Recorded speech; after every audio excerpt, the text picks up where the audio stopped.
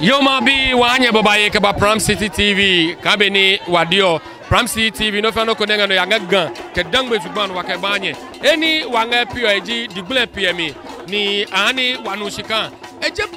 jiapin na beneo ni blo bafonshika asani alanoko ni esomonga pio me kan bako ni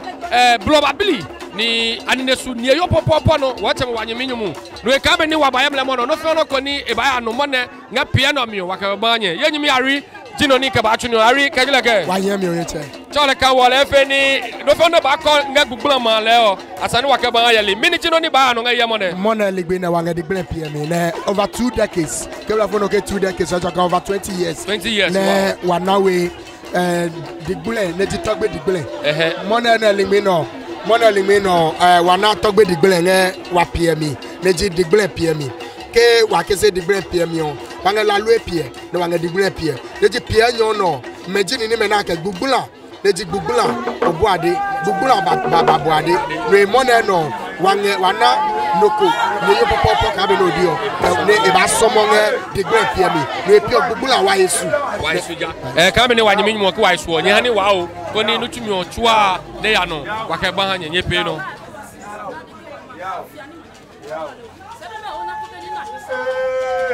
ye numo open ibi manye manje demba open miniji obie ke blonya no ngenge pio numo Digblen ngatashi numo Digblen ngatashi mone mini ni engano ya nge Digblen pie nge Digblen ma na mini ngano ya ane wanga Digblen wono wo nga Digblen pio ke nuchumi obaya leke nuchumi le ojeyo wa tutashi kolo wo kla kaki kolo nuchumi ne baya no gidi wono be Digblen pio kolo 30 years or 35 years ago kolo na wo benga tashi amene ba chon nuchumi nga yo kolo pio no le ya wo yes no nga yo kolo wo kla wo batai ngo ape no de fi fine kolo go no nga yo Waba Digblen wono wu the Prampram manob. Openo ko wana ni semi. Yo no ni wanu mo jijo. Amana ba wo Digblen wono ekele ejeteshi. Se akeni kusunka ke na piasa ni mo aba na ka hemi. Ani onya ne ba pie. Digblen bi o ma ekoni aka wo Digblen wono nga Digblen pio mi yepe no.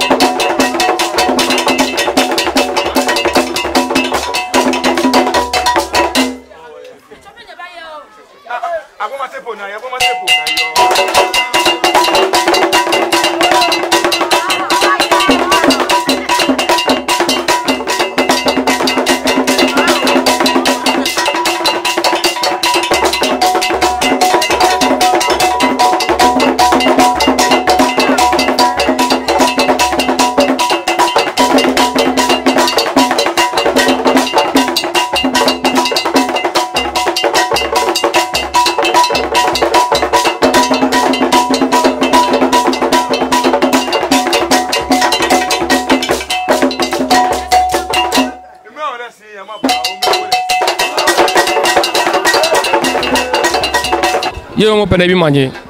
ba otu manje ba manje ne ba ye mo pene obi ye ke blonya no ngenge piomi o pene a cheke ba talaje ne emiji wo yo me twa nga piomi emiji anokotoma yo ye yo mo mane nuchum ne ngeno ya nga Digblen PME ngala ni opo efo ni bo ha wa yele chwa ko ni ana ni kasem ne ngemo mo anya na akwa ko o ni bo nga ebiji wa be wonu na peji ababa o ne ji Digblen wonu wa be ko nwe wa nga ya fo ya mo ne ma udro mi aha wo no na wo wa wo le chu mo na ji ochi yo wa no wa wo chu mo na ji ochi ne mo na sa de wa je le ko ka choma ko le ma chwa na ka won wa na Digblen wonu no ba somon why Digblen wono miniji le enuchu ne chunge ke ba Digblen alo Digblen piomi ke ma miniji Digblen wono miniji enuchu o pa na enuchu ji ke so je ne o ba do plo le aba wa ye ne ba lablo ke lablo le no ebliblo loko ju ka wa do plo ta le no ebliblo le lablo loko ju wa do plo ne ka do plo ta won le no ne ebliblo no peji ni ne enge mami ne pio oh if you ka chele ngo ya se mo wo pe nene wo kaka do ko gbo le won ene no da ka isi ka no gbo de nga pio sa de nga shinya me chuwa won e ja ka bi gbogbo obi e ba na no e sa de na ye mo peno ko wana ni semi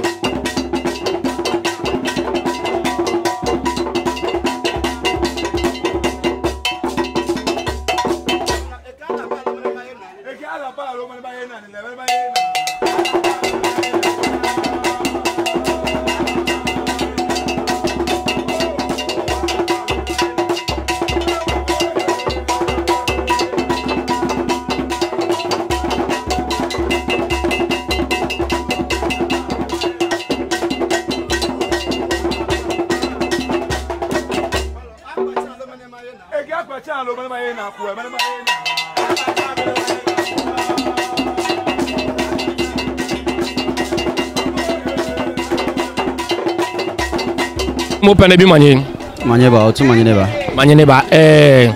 pio wangala ni o chonwo obie ni ache mo ble make pio blo enya no na ehe no ke bie ni enge jama blo nya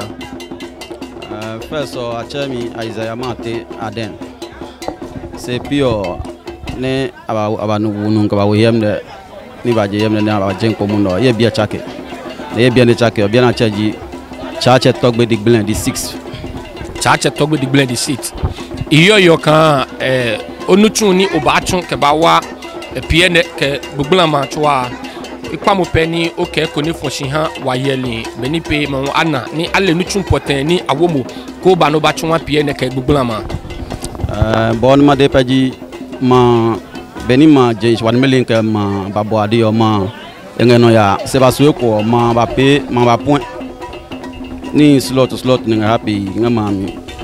pike ma de wa tu munyu pi ni o ma pole shot paying mami no mi ni ba ima ba dra nyimi ka nyimi akwati ne ma ne eya hen because ke o chwa pe ka ngama mi pele no fono ba ye emu ngama mi yo o peno kan ko na ni semi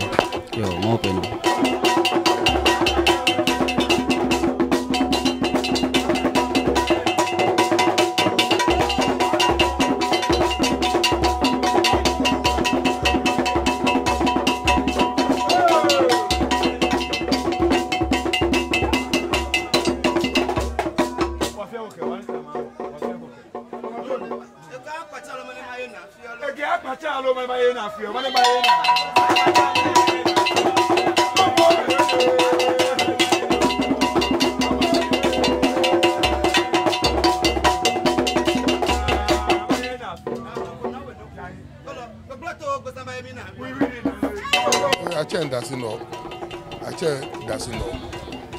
Dasino mati.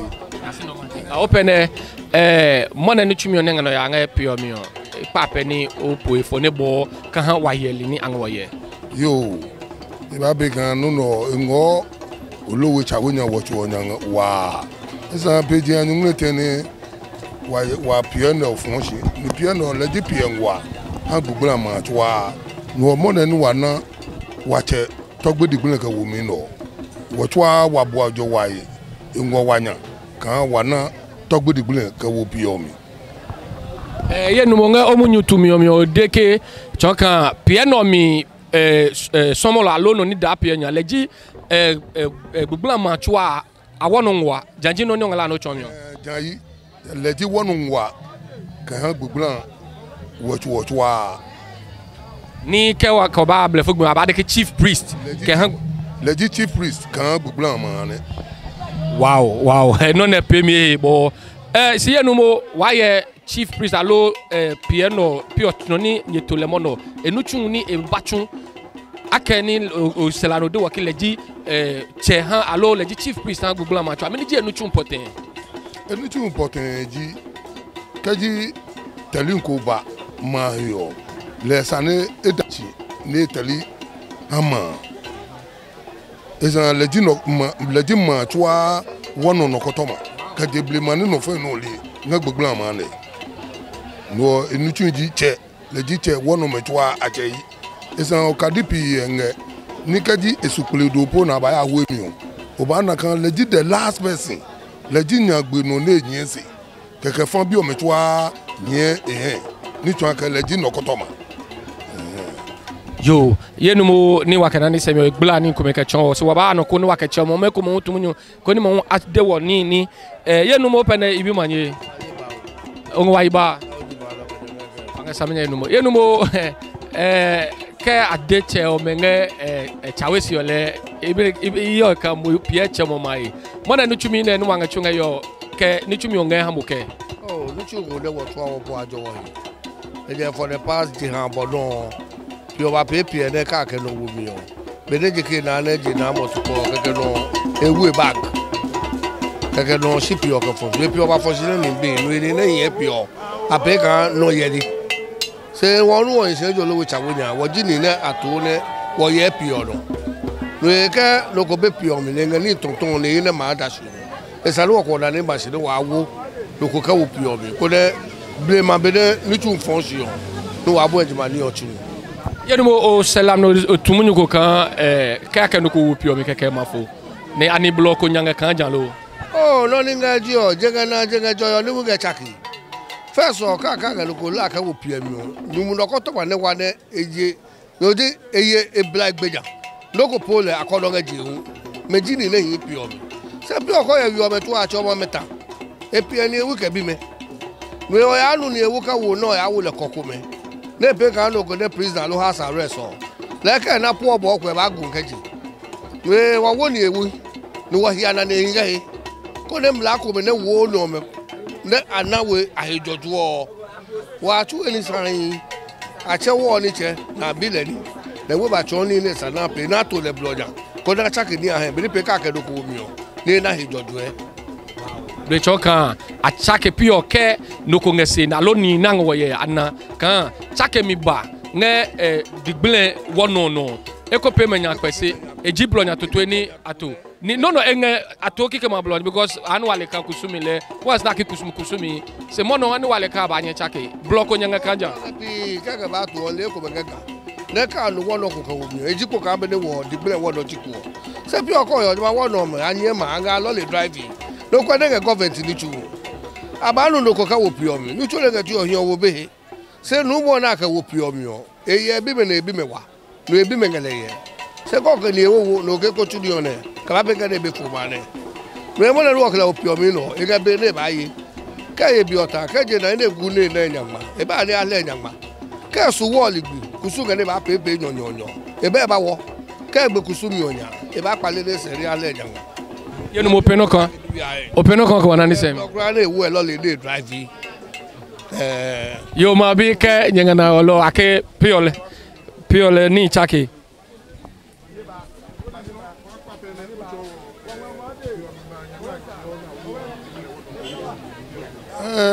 Digblen wono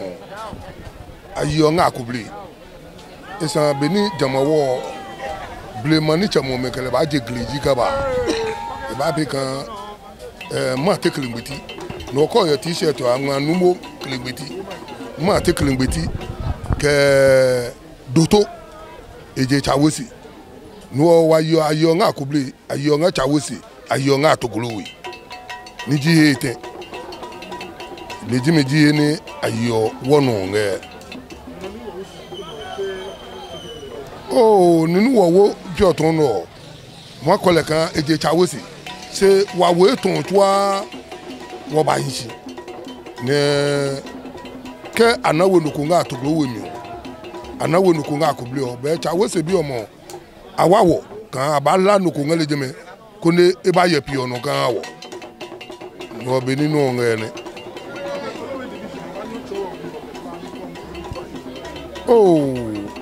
Olowe division view me here. We're here 14 houses.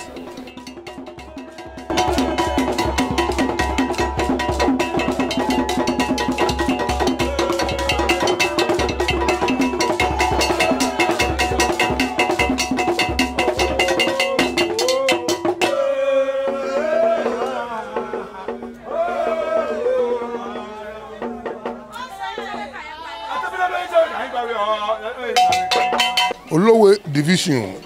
view me here. We're here 14 houses. Ni form Olowe Chawenya division on it. You come a beer, one yake, you come a beer near. Oh, much baba o. Kabini wa we Chawenya ngeno. Wanga Chawesi, wanga Adenwi, wanga Atoglowi, wanga Anumasa, wanga Nazi. We ninga Chawesi ne koba Olowe Chojion. Wanga akubule aweten wanga hunye den wanga ayabida wanga okonwe wanga samantoa we mi anye we nu ngalejeme wanga modern we wanga udanu we ni form Olowe Chojion ne yo.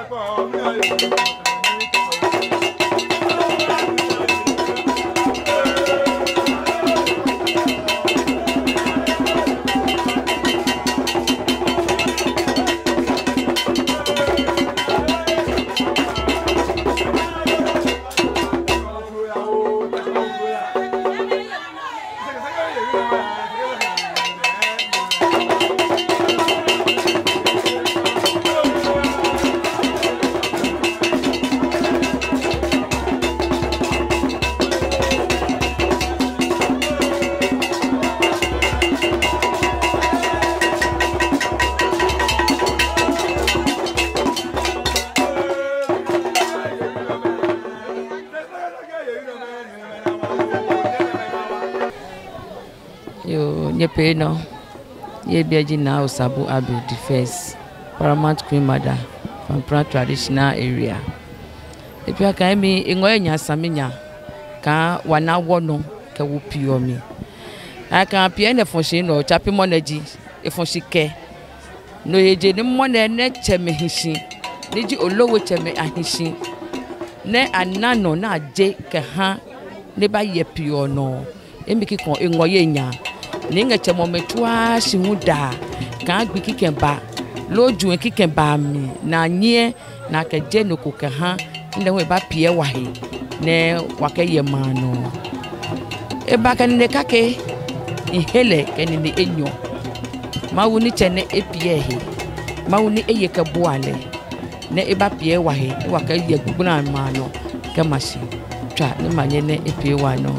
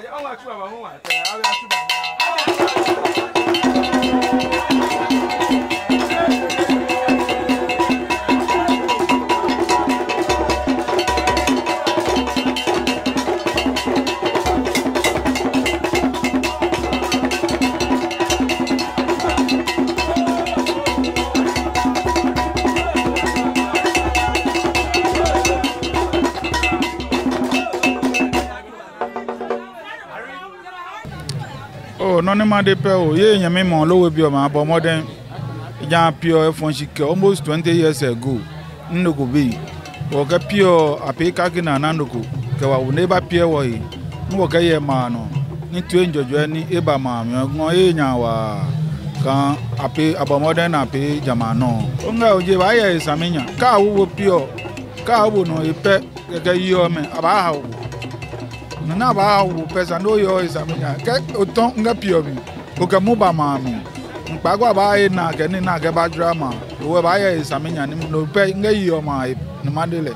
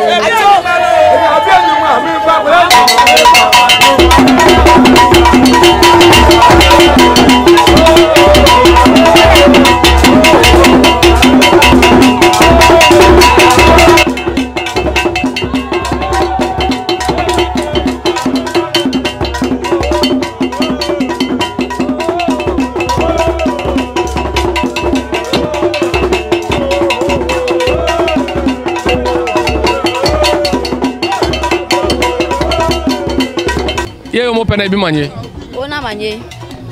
Open mone no chumi ni wachunga yemlo. Miniji no ni onge no badenga. Oh, mo no chumi no. No chu eje no yo da cha mi asafanye chikru odun jikenkele mo. Nje tashin agbawe. Se ye mami je gbugbulan wonyama okelewe. Na ye hunu je chawenya adenwe. Ye meni fo ho gbugbulan ni. Ni gbugbulan ho afo nge.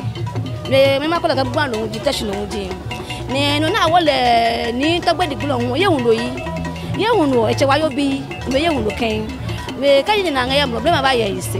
ne mo ne kusu na be kusu mi ya no fine be ni apio le pepe apio mi ni apelo ne we mini geo slog bi no nga ka hale oh ni la mande ye hunu tagbe Digblen kisi no le ba no e ba gbo twa wonya ku ka ke pe ne pe mi ni le ba popeti o pe no ko kwa na ni se mo pe no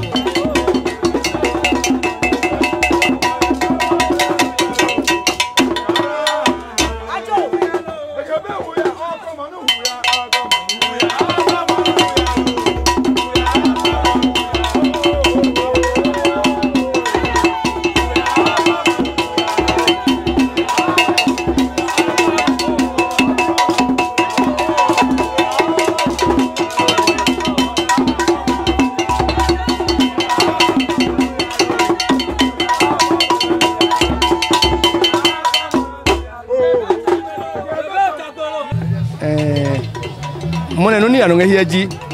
almost 20 years in almost 20 years in wa be Digblen wonu ngapie ne nwe emi dibo wono ji nwe noko bio ni ma nge ati Digblen wono se ma odrowo 20 years or to ati keje mo na ji o ti kwase mo no ma odrowo olowo chawenya abomode mo ne wa Digblen wono ne emi kema kelensi ma chole ni anya bobo nwe mo ne le bagbe wono fenu nya mo na ajele po ko ne jan jabanale e gbuma ne e gbiyema abekunga jinga ne bakunale ke na nga ne ngawo ke san kan e bela ke na tu ne penyo ke na fitani pailo ne twani manyine ba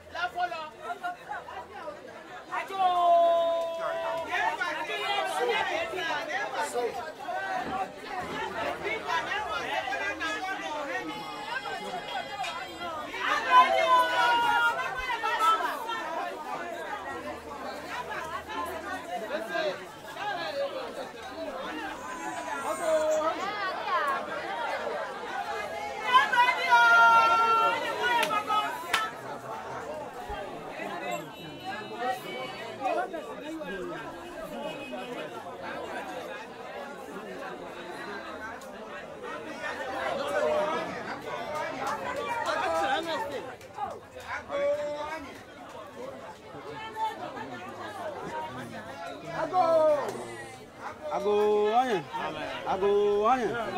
Muna mini muna soa ni ma soa na ma soa. Na chama no boyo no boss ba jo mani dan yo ba dan wana ko.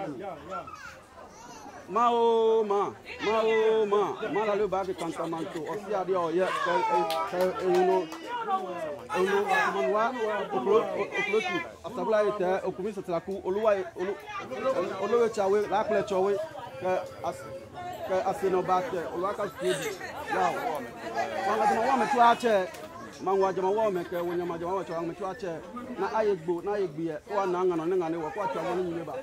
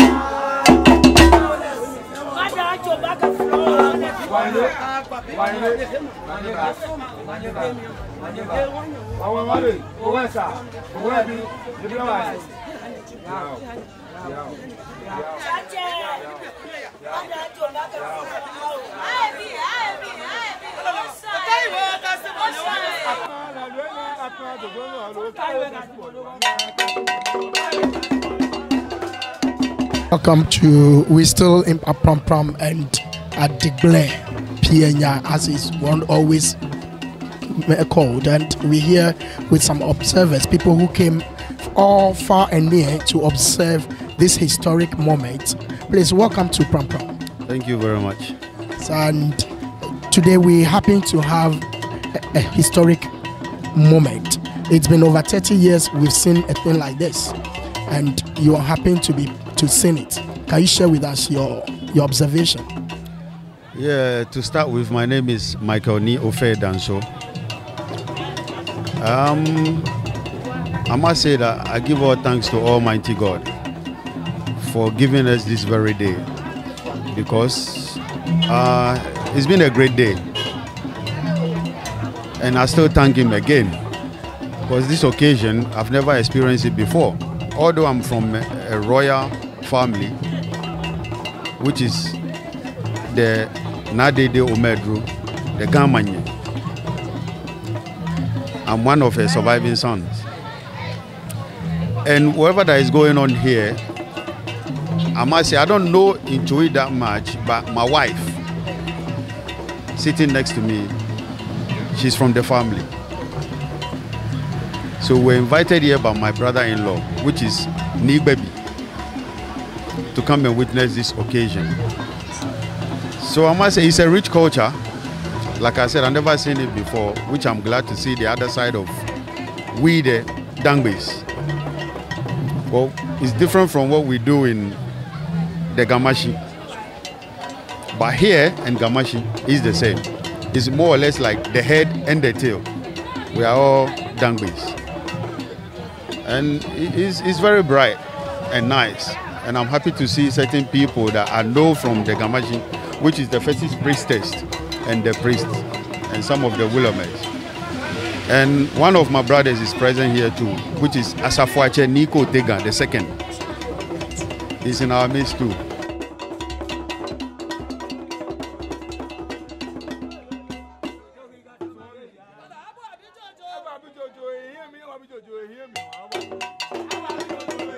Hearsay, no fighting, no argument, but he went peacefully.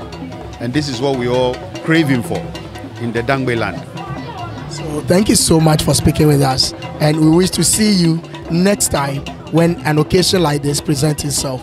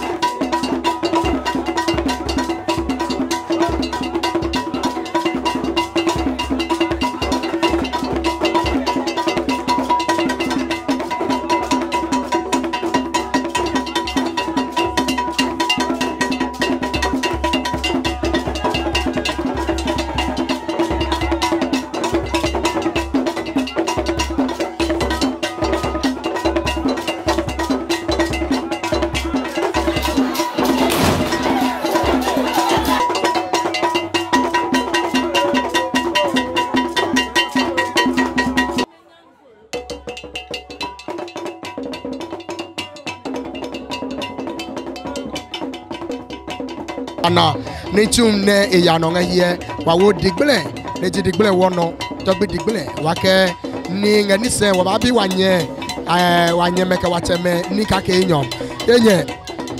muweka ba Pram City TV. Thank you. Minda Boshi, Minda Prampram be fancy. Na me banamba support Chawenya, Nuchumone. Mene won no, wo mi ehwe no njega. Mimba ma support Ken Wale Ken Gomochufen. E wo tell na lete aka over 20 years nene wo bed Digblen wono. The Digblen wono hu e aka 1 eke lalwe wono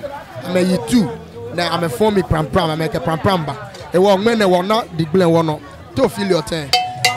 Me den che ka jabeni mba work health work ke ni BFN na ke afine ni bi kpakpa ba chase aja ke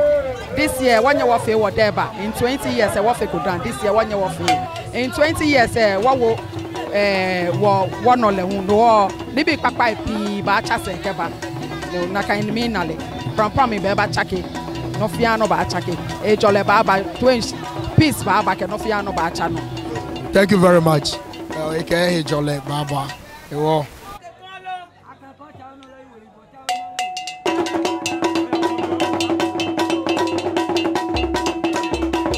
Yo ma bi kabini yo eni be bangbe wa eni wake mone nuchumi no chua baba nyagbe ne yo kan nuchumi oni wake banyo ni kasem ke ni nasa ni yelio ye lesan ingami yike enyimi nyumu ari sin ma te ne chuni chumi ari so far nuchumi o chua baba nyagbe miniji no ni obayo singe mone nuchumi ne ya no nge Digblen piomi eji no kone inge very interesting before nobody ko oye Digblen wasifofo ke ebale wa adebomio ne choka wange lalwe Pierre ke Digblen Pierre ke mone akese over 30 years ne Digblen Pierre na wete mone no na wono neji togbe Digblen ka womi ne ebaye Digblen Pierre no eji no ko ne ehin ne no ko na mpale bakanseji akese coin ko mengehe ne no me Pierre ko ne over 30 years period on anye una na no ko ne ehin Pierre mi ne choka aya che Numo ne ake Numo sese ni ahe ne nini sa ne asane ape ne Numo mehe bloka ni pi ne eji echi me blo ne no heje ka enyi anye una asomo lo anye na je ekomenya blo mi ekomeji mo ne ni togbe Digblen wa wo le no e ba anye ba hin lo le mi ke ba ya he ne e ba ya nini pia hu e ba anye ba chu enuchu ne enanyama ne ka yeweku because ni eyojile nini pia eko hunji o ke esube ne asane eba ne eba pe tell me lokusumi o asane eba ne ba wo ne nye ne pe kusumi o ke egbenya pe o keke eba anye ba ye no chu no eji no ko ne pe flexible ne a modernize ne mo no oba na ka bwajo ke wanga asole ne ma ne ewe ebo papa ne eha openo ko gwane yo ma bi kam nyelio Pram City TV nyenga yo ne wa ke no fe no ko ne ngono yanga ganke dangwe zubo wa ka banye kaji ko nga Pram City TV la ni oku wane chuni obanye che wanga 0244 118888 alo 0244 118882 kaji wakpa pe ayawe ni na aju wakpa wopo awe ani wonu wa ba nu waju abakpa kanye nu wa ehun emini ye no chumi no chama Alvin ni okan kasa brofo ike enyimi nyumu ni mati bye bye.